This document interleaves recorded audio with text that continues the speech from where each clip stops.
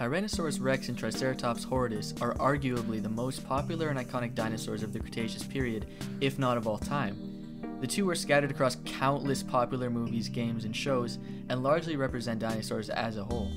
Just watch what happens when you search dinosaur in Google. Although T-Rex takes up a colossal majority of the pictures, if any dinosaur comes in second, it's Triceratops. When the term carnivore is mentioned when on the subject of dinosaurs, the first thing that may come to mind is T-Rex, made popular by movies like Jurassic Park. It's so popular, in fact, that many refer to its species name and its genus, unlike most other dinosaurs, Triceratops included.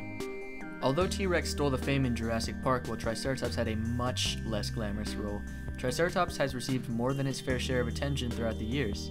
It's quite possible that the main source of its fame actually came from T-Rex itself. It's extremely common to see the two fighting in pictures and across the internet, and it's undoubtedly the biggest dinosaur rivalry to date. One may naturally arrive at the question, who would win when they think about these two dinosaurs, and I will answer this question to the best of my abilities.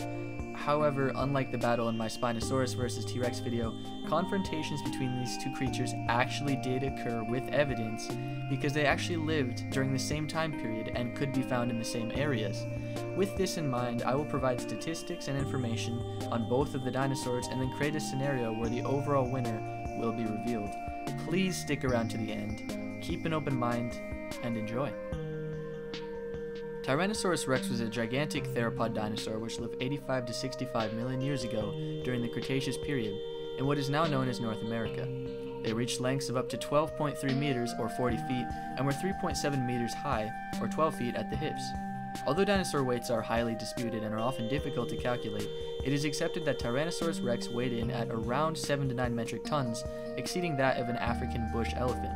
They boasted an array of huge serrated teeth on a pair of jaws that could produce a bite force of 12,800 pounds, greater than any other known dinosaur or terrestrial creature to date. In addition, they had massive, strong legs capable of pinning down prey to finish it off. Triceratops horridus was a large ceratopsid herbivorous dinosaur in North America, which lived 70 to 65 million years ago during the Cretaceous period. They were approximately 9 meters or 30 feet long and weighed anywhere from 6 to 12 tons. Again, dinosaur weights are very difficult to determine. They had a pair of sharp horns above their eyes which were around 1 meter long and a shorter horn above their beak. These horns could easily impale an assailant of immense size, but may have also been used in mating rituals. In addition to their horns, they had a huge frill composed of pure bone attached to their skull, which protected their neck and shoulders from onward attacks. Their stout, hulking body, thick skin, and deadly horns made them a very risky and formidable choice of prey for large carnivores like Tyrannosaurus. I thought about portraying a realistic scenario, where a lone T-Rex would stumble upon a herd of Triceratops, but after a bit of research I discovered this wouldn't be realistic at all. In fact, there's almost no evidence to suggest that Triceratops traveled in herds, where there is evidence to suggest that T-Rex traveled in small hunting packs based on several series of tracks found in the Canadian Rockies of British Columbia. The little evidence that Triceratops traveled in herds was based on one set of fossils discovered where 3 juvenile trikes died together. This evidence suggested that they stayed together as juveniles and said absolutely nothing about what adults behaved like. So I decided to skip this realistic portion and go for a fair fight. One adult Triceratops horridus versus one adult Tyrannosaurus rex. To begin, let's ignore all scenarios where one animal would have one advantage over the other. For example, let's assume both animals were on flat open terrain and the T-Rex did not sneak up on the Triceratops. If this had been the case, a simple fatal bite in the neck of the Triceratops would end the fight instantly. Let's assume that both animals were of good health as well. In a fight against a Tyrannosaurus, fleeing is not an option for Triceratops. They could only run about 10 miles per hour while Rex could run about 18. Their natural instinct would probably be to assume a defensive stance against their attacker. In this fight, the Trike's only hope for survival is to keep the Rex in front of it. The Rex's height advantage isn't too severe, and if the Rex got too close, it would be impaled by the Triceratops' horns before it could reach far enough to take a fatal bite. However, horns aren't Triceratops' only weapon. Its massive size and weight are more than enough to knock over an adult Tyrannosaurus and break bones. If a Rex had even attempted to circle around to get a better angle of attack, the Triceratops could ram into it and send it to the ground, where it would be then vulnerable to stomping, assuming it wasn't already injured by the fall.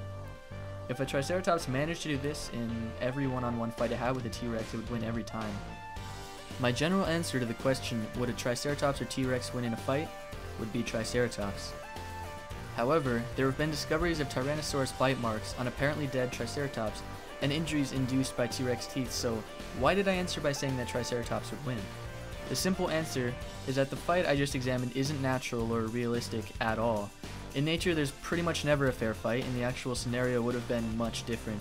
Either a lone T-Rex stalked the Triceratops until it found the right moment to attack and ended quickly without injuring itself, or it had accomplices that aided it in the fight.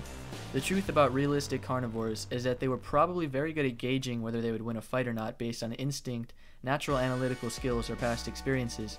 For a T-Rex, any injury that made it harder to hunt probably meant death, so a Rex wouldn't take risks attacking dangerous prey like an uninjured Triceratops alone, especially if there was much less dangerous prey like a Hadrosaur available. If there were more than one T-Rex present while they attacked the Triceratops, then yes, Tyrannosaurus would win. In a realistic scenario, Tyrannosaurus Rex is the winner. So, in conclusion, we learned that in a one-on-one fight with Tyrannosaurus Rex, Triceratops horridus would most likely win. However, this scenario is unrealistic. In actuality, a T-Rex most likely wouldn't attack a Triceratops unless there were more Rexes with it, or the lone Rex snuck up on the unsuspecting trike to deliver a fatal bite.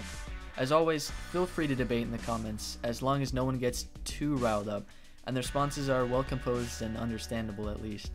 However, I would like to bring up the point that this is all theory, and it is very hard for us to determine the outcomes of fights that occurred millions of years ago, and will never happen again. As with most fairly even fights, the battle could have gone either way. Either animal could have won, so don't take this video too seriously, please. Feel free to comment a new battle for me to do. I'll be doing the one with most likes, so let me know. Thank you all for watching. See ya.